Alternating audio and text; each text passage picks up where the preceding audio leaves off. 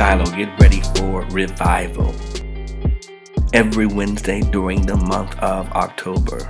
Shiloh, get ready for revival. Every Wednesday during the month of October. First, our own Lady Reverend Khadijah Hamilton.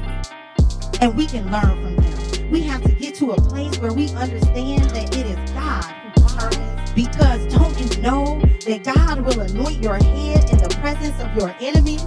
Don't you know that God will answer you when you are in distress? Don't you know that the name of the God of Jacob will protect you? Don't you know that God will send you help from his sanctuary? Don't you know that God will grant you support from Zion? Don't you know that God will remember all your sacrifices?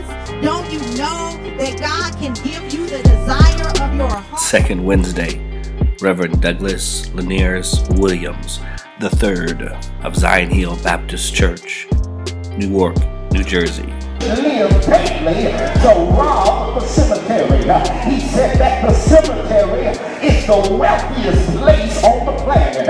He says that in the cemetery you have books that haven't been written, songs that haven't been composed, art that hasn't been painted, problems that haven't been solved. And that's why Andre Crouch said, I thank God for my mountains, I thank God for my valleys, I thank God for the hill that is walking through.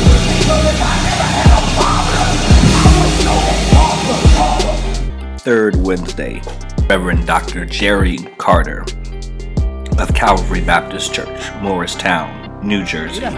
Tell him I've been chosen. Tell him I've been delivered. Tell him I've been dressed. Come on, say it with me. Tell him I've been chosen, I've been delivered, and I've been dressed. I've been chosen, I've been delivered, and I've been dressed. I'm glad that one Friday, Jesus silenced Satan out on a hill called Calvary.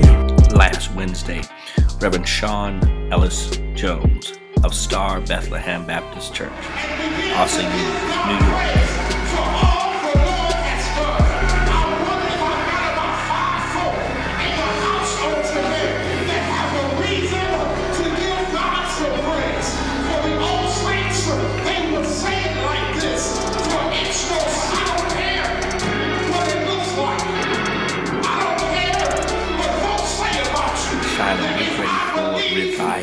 Every Wednesday during the month of October. Shiloh, get ready for revival. Every Wednesday during the month of October.